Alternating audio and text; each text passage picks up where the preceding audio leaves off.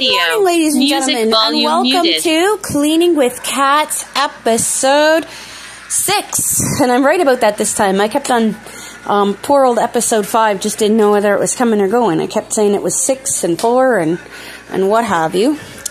And now the drawer where the stupid dice are is deciding to stick. Oh, here we go. There we go. Lovely humidity in the summertime.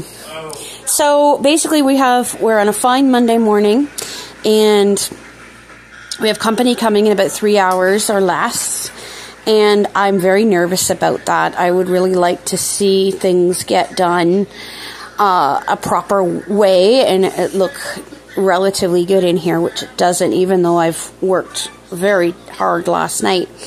So we got episode 4 finished last night, and we got episode 5 finished last night. So episode 5 is kind of a different ball game. And I think that is the way we're going to do the episodes from now on. I think the first 4 were sort of experimental. Actually, the first 5 were sort of experimental shows and trying to figure out which way we wanted to do it. And I think episode 5 was pretty much the winner as far as like how we wanted to do the show. And so I have 4 wins and 1 loss, which is actually kind of a good thing because it means that I'm challenging myself and trying to do a little bit better. And hopefully people will catch on to doing this show, and hopefully I'll have some competition. That would be kind of nice and make it a little bit more fun. As it is right now, it's kind of doomsday.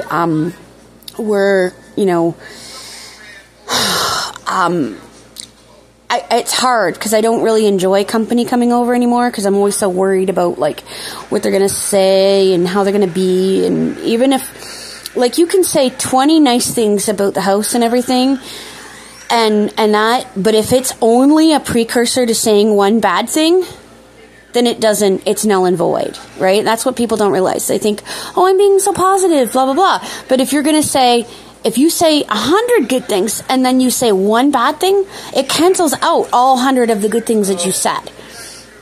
That's how the OCD brain kind of works. So, I mean, if any actual mental health professionals are watching this and want to disagree with me, I would welcome healthy discussion about this topic, because I'd like to know more about it and understand it. So, but anyway. So, I don't know. I know that this is not going to be a victory for me as far as the company's concerned. There's going to be at least one bad thing said. If you know something, if we can get through the day and through the visit with no bad things being said, I will be so happy. But I know that at least one bad thing's going to be said, and it's going to cancel out all the good things that are said. Even though a lot of good things are said. But if one bad thing is said, it's going to cancel everything out. So, unfortunately, this person that's coming over is inclined to be frustrated and more orientated towards negative things and negative thoughts. So, I understand the nature of this person, and I'm not going to give who this is away because I want to respect them. But at the same time, I want people to know what I'm up against because this is like a learning show, right? So, there's that. But I want to know that I'm coming up with a good show, that I'm inspiring people, that, that I'm doing good in the long run. Because, the points don't lie. The points don't lie. And we have gotten up to 500,000 points. That was in episode 5. Now, we didn't beat that goal or episode 4, sorry. That was in episode 4. We didn't beat that goal for episode 5, but we tried, and we actually came up in episode 5 with a really nice, tight show. And I think we got more done within the time span of episode 5 than we got done within the time span of any other episode. So I'm making a really good show, hopefully a very good quality show.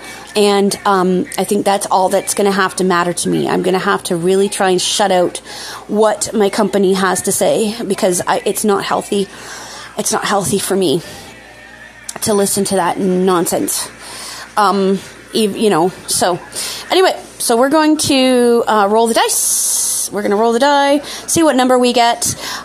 We've had nothing but 5s and 6s. So let's see what we got. Oh, bless the Lord, oh my soul. 1. Hallelujah. We get to start from number 1. That's awesome. Alrighty, ditey. We're going to do this. So, finally, I get to start from number 1. That's got to be a good omen. Alright. So, so we're going to head downstairs and we're going to grab the music and yeah, so hopefully we can get a few things done and hopefully people, will understand. And like I said, I've got to understand that. Cut between that and the stove. Yeah, it's going to be kind of difficult. Let's it over. There we go. Not amazing. And I have to find our music, and I have to find my pouch that I carry our music in. Your stereo is over here. I know, but the recorder with our music on it is on the dryer. Gotta have our Num Num Cat. I bet you guys, though, are going to be really, really pleased when we change the music around from Num Num Cat, because we've had 2 episodes where we've used Num Num Cat before by the Kifneys. Yes, please. Okay. And the birthday balloons. Yeah. So if I can get you a needle, we can pop those, fold them up. Because I can make art out of those. How about these Swiffer Wet Claws containers? I think not. They're nice containers, but I'm thinking for this time, just get rid of them. Okay. Even though they're really cool containers to use for artwork, but I'm not gonna hoard things that I don't immediately need. Okay, people. Alright, so there's my camera holder, there's our music, and let's see if... So, anyways, I'm just gonna see if this music works, and I will see you guys in the next video, where we start with number 1. Oh, I'm so excited.